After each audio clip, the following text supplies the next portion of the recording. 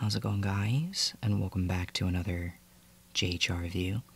And today I have something I've really wanted for a while, and this is a PlayStation 4 phone clamp or holder.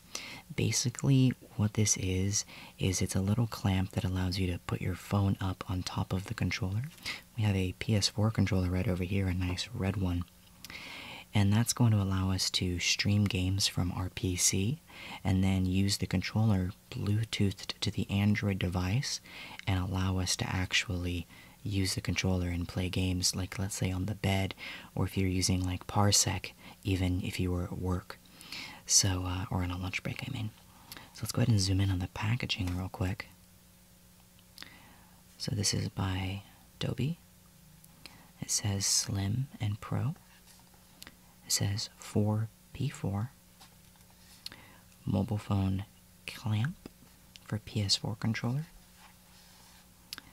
It says it comes with an OTG line, OTG cable connected, maximum support for 6-inch mobile phones, adjust the angle of a range from 0 to 180 degrees, and then just some stuff on the back, same stuff as the other. And then the bottom is blank. So let's go ahead and open this up and see what we can do with it. Let's just remove this real quick.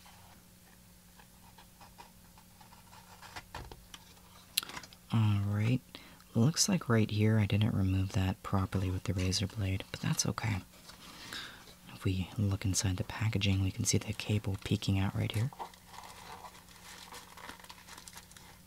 Looks like it's a micro USB. Let's just pull the whole thing out.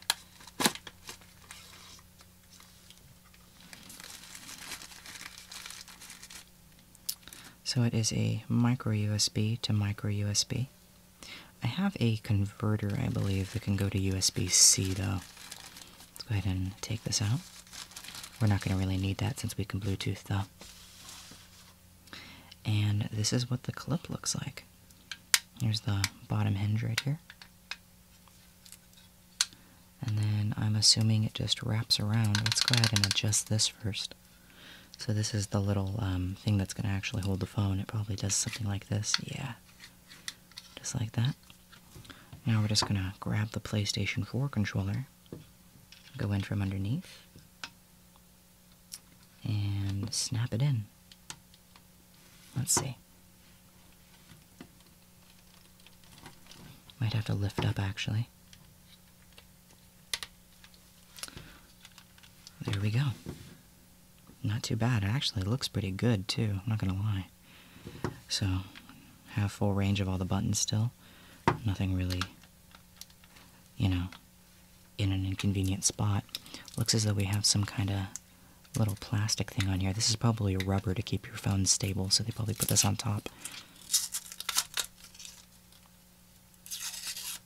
Yeah, it was just some cellophane. Tighten these guys up a little bit. And we're going to go ahead and put my phone on it and see how it looks. Alright, I went ahead and opened Moonlight, which is a streaming app that allows you to stream your PC over to your phone. My internet connection's not too great, given the fact that I'm in the garage. But if you can see, I can actually move up and down.